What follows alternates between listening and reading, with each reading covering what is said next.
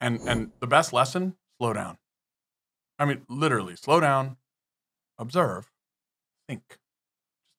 Anything you solve right now, immediately, you probably could have solved a lot better if you took the problem, examined the problem, studied the problem.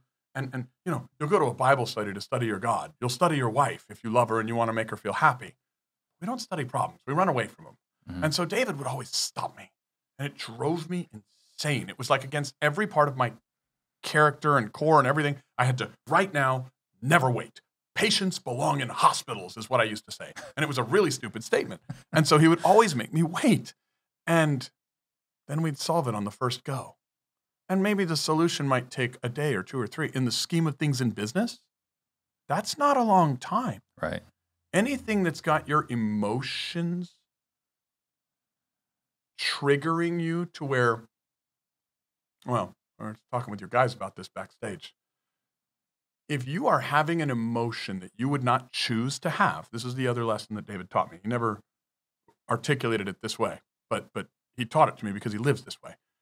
If you are having an emotion you would not choose, you should not be engaging in anything at that moment except for solving for that emotion. Fear, it's butterflies in your stomach, tingles down your spine, and you feel like running away from some shit. Mm-hmm. Excitement is butterflies in your stomach, tingles down your spine, and you feel like running towards some shit. The exact same thing. Anger, I'm going to beat something to death. Passion, I'm going to forge another Michelangelo. It's if you have an emotion you wouldn't choose, solve for the emotion.